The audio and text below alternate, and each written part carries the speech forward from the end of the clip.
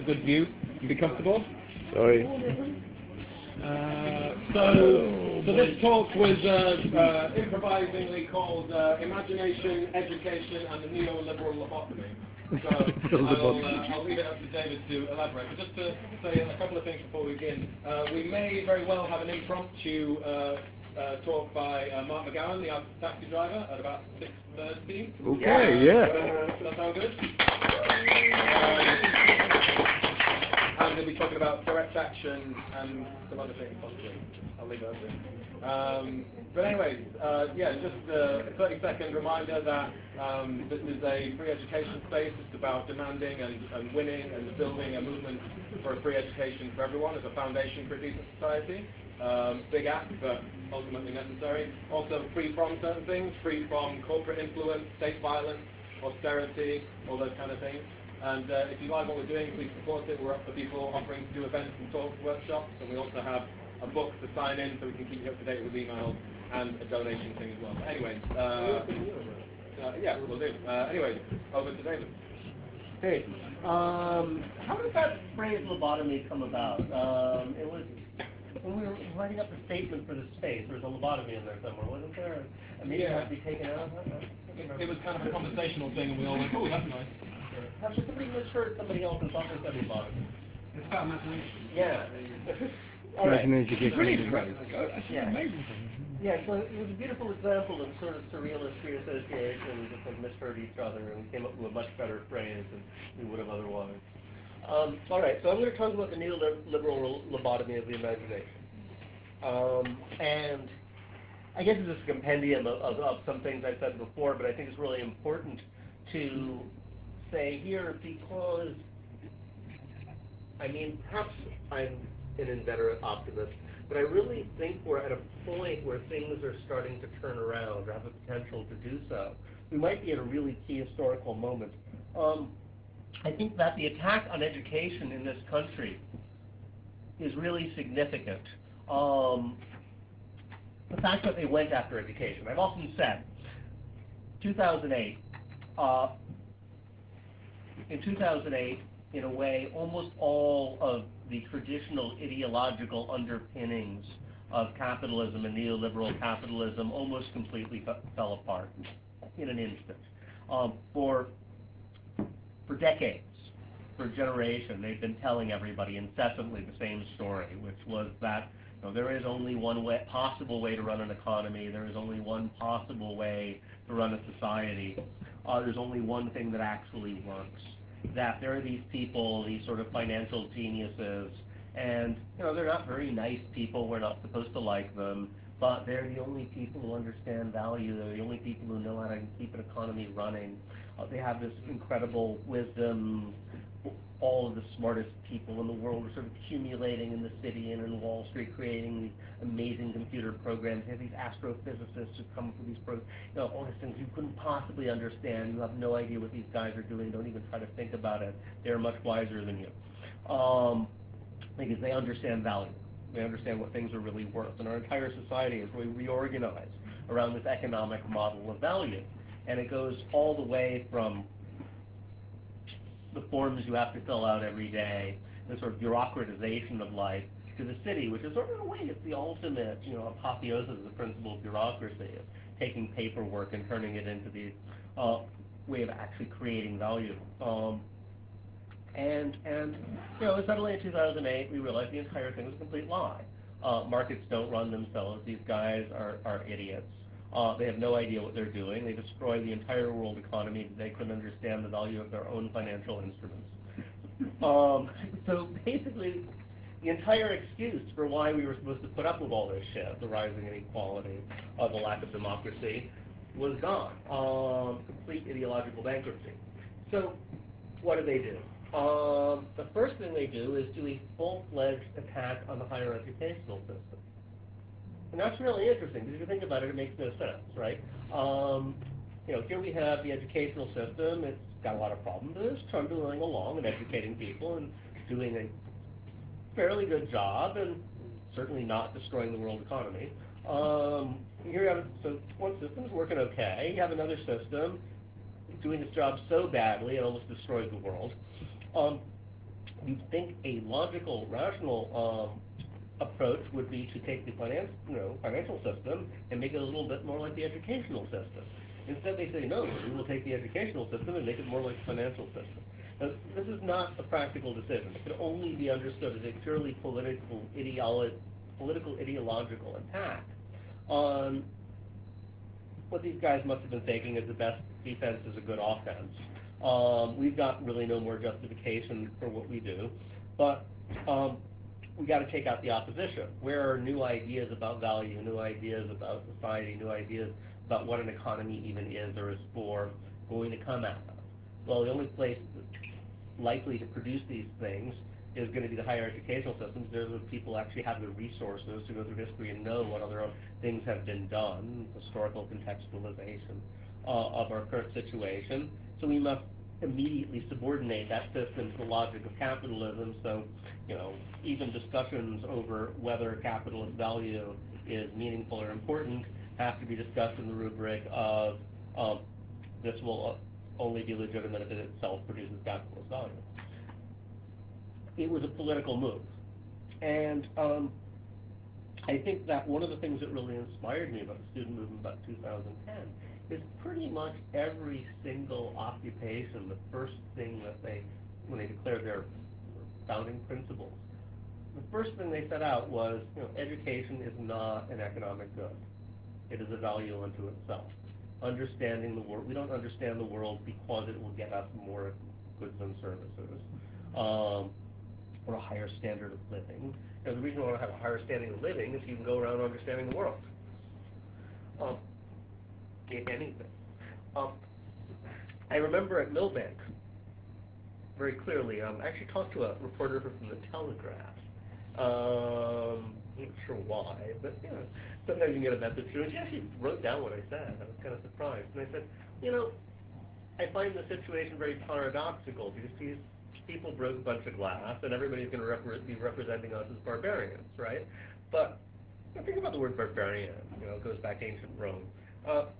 People didn't call the Goths and the Visigoths and the Ostrogoths and the Vandals and all those for the Huns barbarians because they broke stuff. I mean, Romans broke a lot of stuff too. The reason they were called barbarians was because it was assumed they had no interest in art, in culture, in music, in philosophy. They were just interested in money and power, and that's all they cared about. Well, who are the barbarians then? The guys breaking the glass are doing so because they aren't barbarians, and they are seeing this as an onslaught by barbarians who only care about money and power. Barbarians are the government, and we're trying to defend this. So, I think it's really important for us to think about what the people running things think of as a threat. Because a lot of times people in social movements, we're very self-critical, we're very self-analytical, and we also have a strange tendency to almost get angry if somebody thinks they've accomplished something, We don't want to put on too much airs. We need to cultivate an air of realism, which I think is sometimes counterproductive because we don't notice how effective we can often be. I talk about this as a global justice movement. Global justice movement, a lot of people think the whole thing was a failure because it didn't destroy capitalism. But in fact, if you look at the way people were talking in 97, 98 when the whole thing started up, we don't even remember. The rhetoric was anybody who doesn't think that this sort of supercharged free market, war against all financialized capitalism is the only possible way to run anything. If you objected to that, you were just treated as almost literally insane. They had these treaties they were trying to create on a world scale, which were going to sort of impose that principle on everything. And within 3 years, they were doing this really well because at first the media totally resisted us when we started doing actions. I was at age 16, April 16th, 2000, and Washington, D.C., and we had these media packages. We had guys who had done like PR work. They were kind of defectors from the other side. They were trying the same techniques, and they'd use these media techniques like, okay, take one phrase and use it over and over again whenever you see a reporter. Structural adjustment. Talk about structural adjustment. Bring in structural adjustments. We were doing this. We just like had these lines you just say over and over again. And the media was like, yeah, we're on to you. No. And they're like, no, the word structural adjustment did not appear in any news report. We sent in op-eds and zillions of op-eds from different people, all making the same points in different ways, and they didn't run any of them. They just only ran hostile op-eds. A year later, after a series of continued actions, suddenly the media turned around and said, you know, the kids were right. Yeah. And all of the arguments that they wouldn't run in those op-eds that we sent in suddenly started appearing in their own house op-ed editorials, as if they'd made it up themselves. So they read them, you know, they keep this stuff, they think about it. And in fact, you know, even though we think of the global justice movement as this terrible failure, or a lot of people do, because it can completely destroy all forms of neoliberalism, but globally the third world debt crisis basically ended.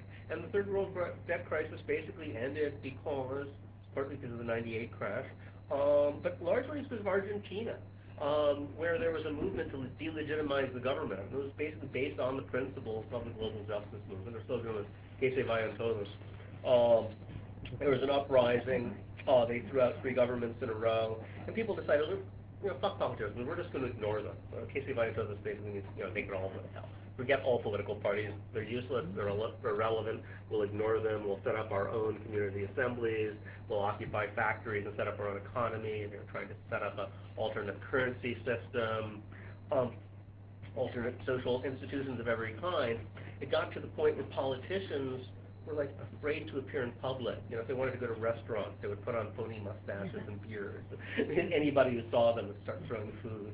So the politicians realized, okay, we've got to do something. So they defaulted on the Argentine debt, and they never would have done normally. Set up a chain of events that almost bankrupted the IMF and ended the global debt crisis.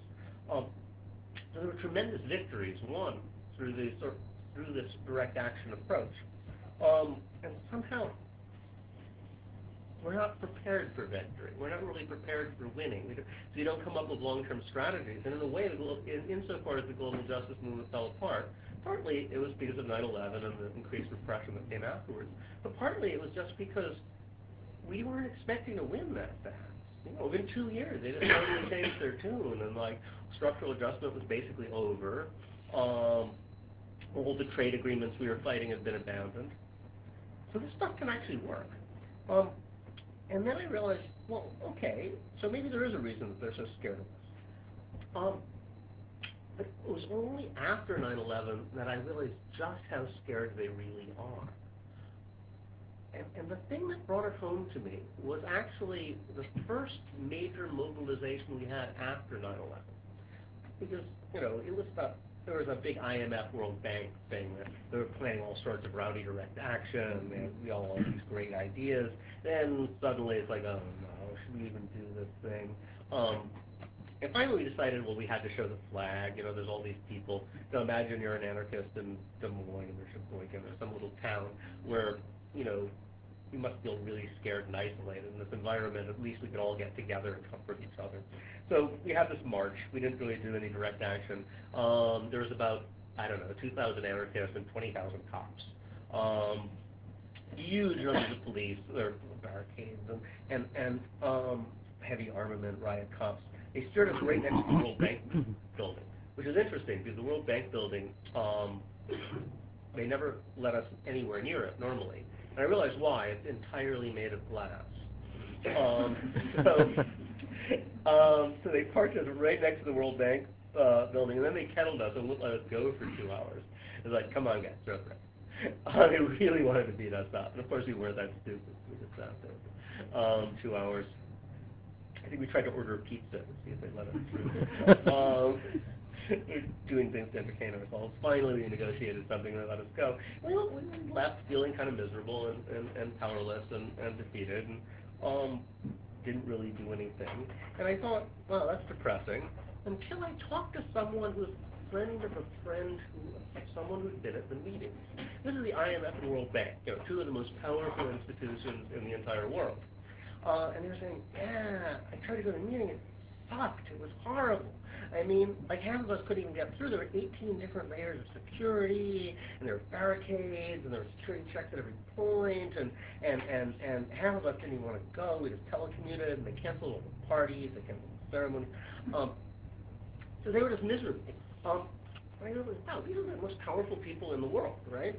And the police and the authorities were willing, and obviously getting permission from the highest possible level, were willing to completely destroy the parties of the most powerful people, some of the most powerful people on Earth, just so that 2,000 anarchists can have a miserable day. Now think about that for a moment. They must think we're really important. I mean, what do they care if we have a bad day? And then I thought, if that's the case, well, a lot of other things make sense too, like the war in Iraq, which America lost, right? I mean, there's no troops in American troops in Iraq. Iraq is now an Iranian ally. You couldn't really lose more badly than that. Why did this happen?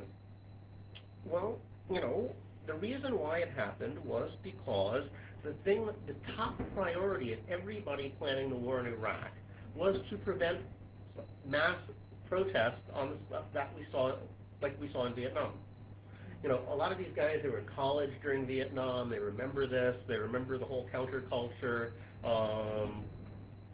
maybe they even thought they were part of it at the time.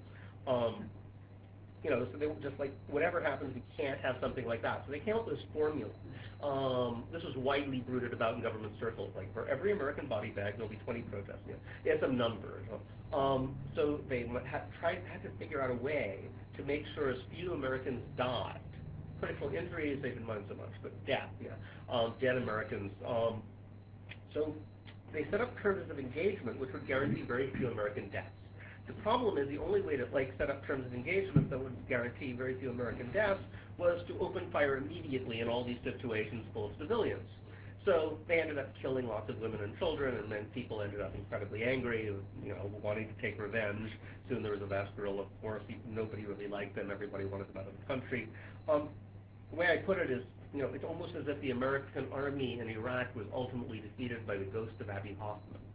These guys were so obsessed with not allowing some movement like that to happen. They didn't even care if they lost the war. So they don't care if they shut down the IMF meetings, to prevent protests against that. They don't care if they lose the war in Iraq to prevent a mass anti-war movement. It starts making me think, well, maybe this is a systematic thing. Maybe this is the way the entire system is set up. They're so obsessed with preventing mass opposition because they realize they're intellectually bankrupt. And it's the reason why they go after the education system. What could be more stupid than going after the education system here in the UK? I mean, what do we got, right? They've already destroyed pop music when they got rid of the dole. Now they're going after the education system. I mean, what are they going to have left? They're going after the arts. They prioritize this ideological victory over actual economic viability in every case.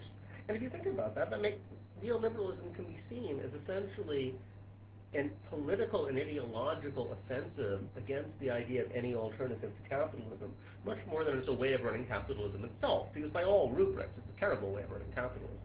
And it's true, precarious labor. Precarious labor does not produce more productive workers, quite the opposite. But it's great if you're trying to depoliticize workers.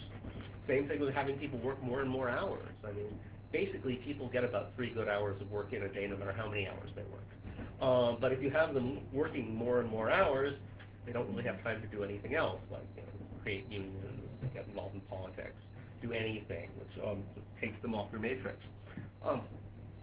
So what we've got is a system which is entirely designed to preempt people doing what we're doing now. So much that we think of ourselves as a kind of marginal, helpless movement, the people running things do not think of us that way. They think of us as the major threat. So much so, I mean, another thing which I think is very telling, one reason that 9/11 seems to have happened was because they had so much of their intelligence resources spying on people like us. They weren't even bothering checking up on what Osama bin Laden was doing, because that wasn't seen as the real threat. All right, so at least the people running the system seem to think that we're actually a threat to them in a way that we possibly can't imagine. And I think one reason that they see that is they realize the system's kind of going down. Every now and then, I get to talk to people who are actually part of the ruling class and think about long-term issues. Of course, most of them don't, right? They all go to business school and they're trained to think about 3 years in the future. So they have no horizons, and they don't really care. But the ones who actually do care, the ones who are thinking about what's going to happen 20, 30 years, half of them are saying, okay, maybe capitalism is going down the tubes, we should get on top of whatever the next thing is. What is it? Half of them are really worried because they realize they're hitting 3 different walls at once. There's the ecological wall, there's the sort of debt financial thing that's obviously unsustainable, rising inequality is unsustainable. Almost everything in the system clearly can't be maintained. Yet at the same time, they've had this war on imagination, which has been so effective that it's about the only battle they've won. They've managed to preempt any sense that you can have effective opposition or that all other alternatives are possible. And as a result of putting all their emphasis on doing that, they've essentially put no emphasis on maintaining the system. It's currently falling apart. So everybody's sitting there saying, wait, capitalism is falling apart, but nothing else could possibly exist. What are we going to do? Again, some of those people in the ruling class actually realize this, and they talk to me about it, and I say, well, what do you think the next thing is going to be? I mean, we can get on top of that. Really, I mean, these guys are talking to me. They know they're in trouble, I think. So I think that there's a huge potential here, exactly in groups like this, because, this is where ideas come from. If you look at almost all the new, interesting, theoretical, philosophical, social ideas, they come from times when people who don't normally talk to each other start talking to each other. Where it's not just academics, but people involved in social struggles. And, Italian autonomy is a great example. It was actually a time when people were working in factories and sort of student organizers and political activists sort of sat around together and tried to hammer something out, and suddenly it comes to this sort of cascade of new intellectual ideas. Same is true of early Marxism. I mean, half those ideas we attributed to Marx didn't come from Marx. They're just the sort of things that people were brooding about in cafes at the time. We tend to attach these things to charismatic figures. That's our intellectual habit, but they don't come from individuals. So I think we have a unique opportunity here. And I wanted to end by saying something about imagination. It's a more profound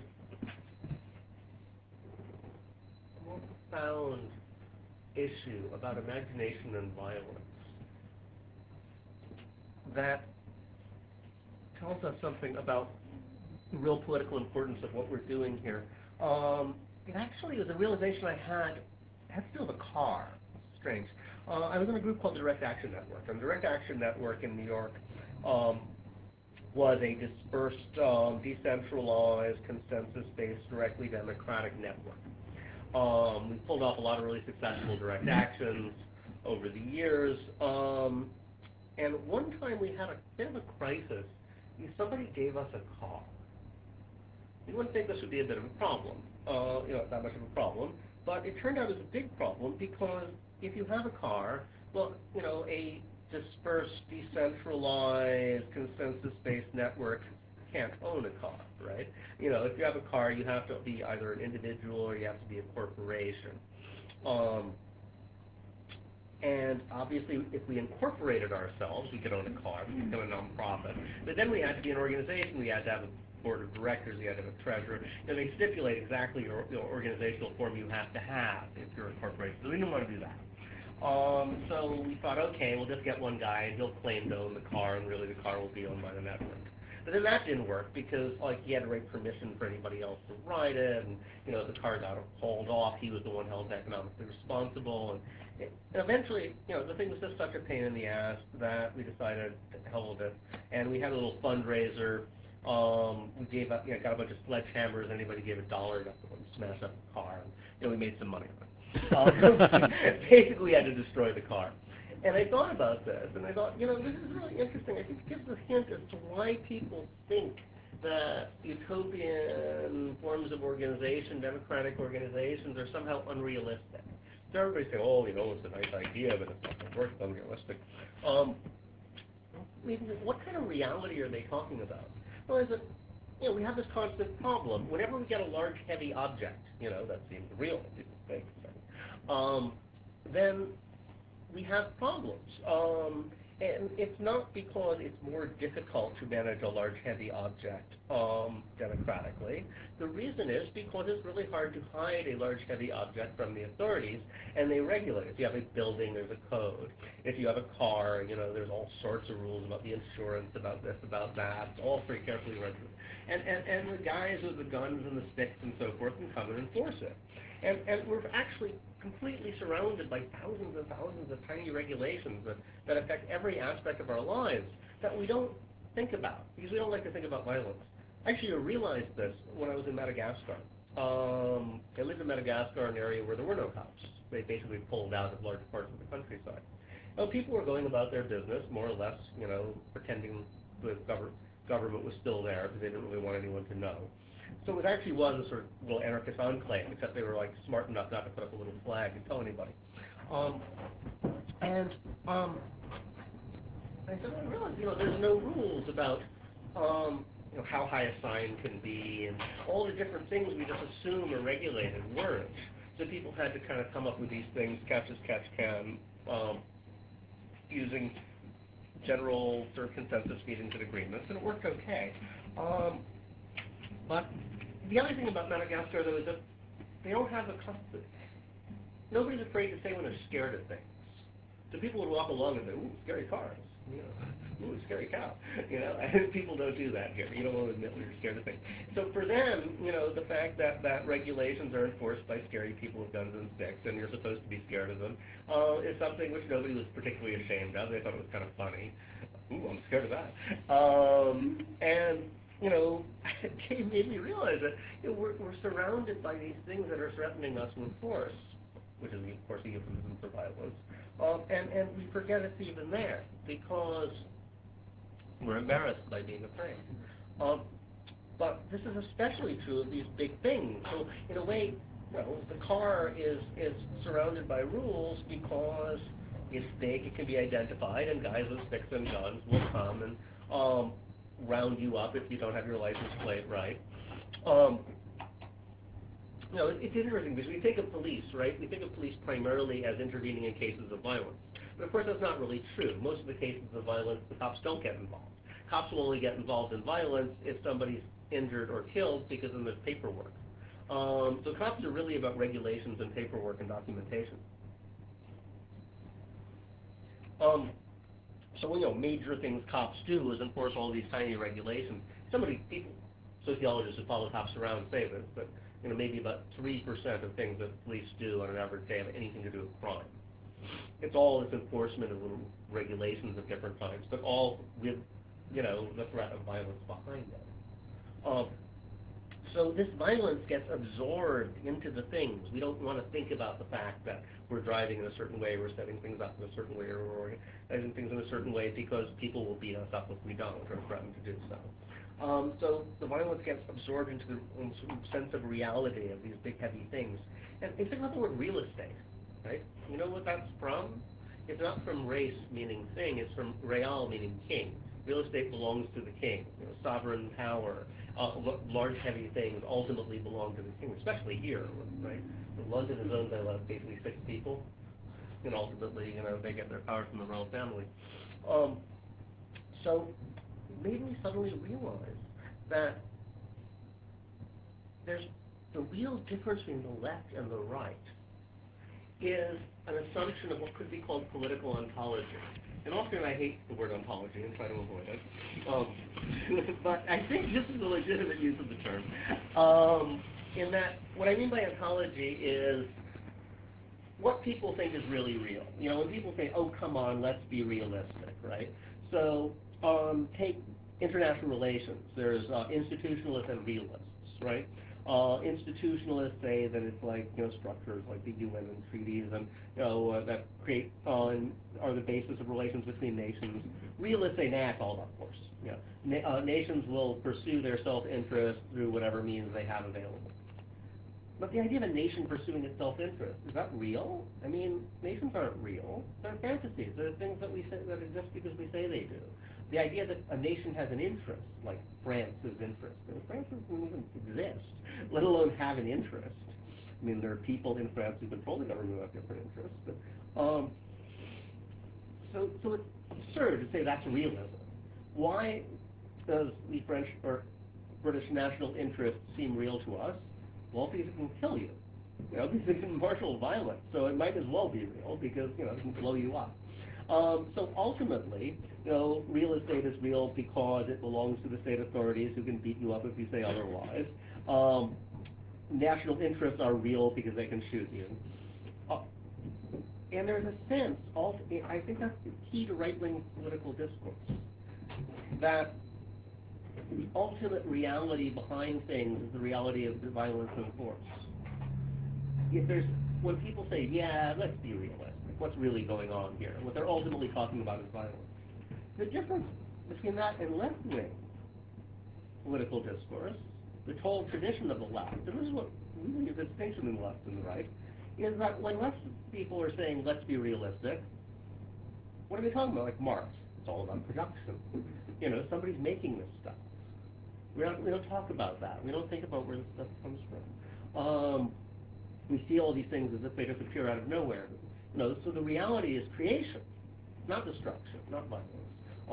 So you can have the romantic versions. It's all about creativity, and, you know, Marx did start as a romantic. You can have the productive version, but it's always a hidden reality that we're not supposed to talk about. It's like, well, what really runs an economy is production. What really runs society is our creativity. We're creating each other, creating people, creating the imagination, ultimately. And for Marx, you know, that's what makes humans different than animals. We imagine things first and then we make them. So, in a way, that's the difference between the left and the right. The right are the people who say, when they say, let's get realistic here, what's really lying behind things, ultimately it's violence. And the left tradition has always been that when you say what's really going on, it's imagination, it's creation, it's production. I think that's really important. She developed this notion in a piece on superheroes. I always thought it was very interesting that, like, the only people in a superhero story who are really imaginative are the bad guys. Think about it, right? Right. I mean, and there's this kind of process of identification, because the only person who's actually trying to do something is the bad guy, and the superheroes are purely reactive. They're boring. You know? All they do is fight crime. If you think about it, they're the most unimaginative people in the world. You know, if I could do anything, I would just want to become a cop. A vigilante cop. You know, I could do anything. Come on. But, you know, instead they just sort of sit around and wait for the villains to try to do something. And they have all sorts of ideas, you know, and visions and so forth. But the implication always seems to be that if you have imagination and apply it on a sort of political level, the only possible result is disaster. See, there's a further corollary, I think, to the left-right dichotomy. The right think it's ultimately all about violence. And they also, their take on imagination is conservatives think that if you apply imagination, principle of imagination on the political level, it's only going to lead to an orgy of violence and destruction and chaos, and that's why they're against it. Fascists, on the other hand, feel that if you apply the principle of imagination on a social level, it will only lead to an orgy of violence, destruction, and chaos, and that's why they're for it. The difference is that people on the left think it will actually lead to sort of positive change. So, you know, ultimately, like, what do the superheroes do? It's all about the imaginative characters, the villains, they're bad. It can only lead to fascism. I don't think the superheroes are really fascists, but they're just like, you know, sort of decent guys in a world where fascism is the only political possibility. So, and there are imaginative, but they contain their imagination within what? Their clothes, their cars, their, their costumes, their paraphernalia, basically, the consumer domain. So that seems to be the message. Imagination has to be kept in the consumer domain. As soon as it goes out of that into a political sphere, horrible things are going to happen. Don't go there. I think this is why those things are very ultimately quite reactionary in their messages. And this is one of a million examples of ways that we're constantly told imagination is scary. If you try to have a vision, if you try to present an imaginative politics, it will only lead to violence. And that's the ultimate right-wing message. And in doing so, however, the ruling class seems to have been sufficiently successful in convincing people of this, that they box themselves into a hole because they realize that there's no way out. I mean, they've created a situation where some kind of radical visionary action of some kind is going to have to happen. Because clearly the system we got now is in the process of complete free fall. Yet they've completely made it impossible for us to even think what applying imagination, most people, what applying imagination to the broader world would even be like. So, we have an advantage here. We're the only people doing it. And there's nothing could be more important than create spaces where we start doing that as rapidly as possible.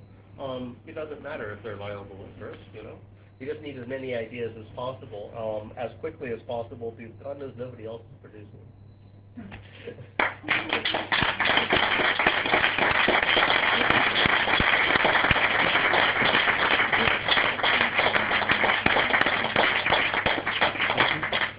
Midday.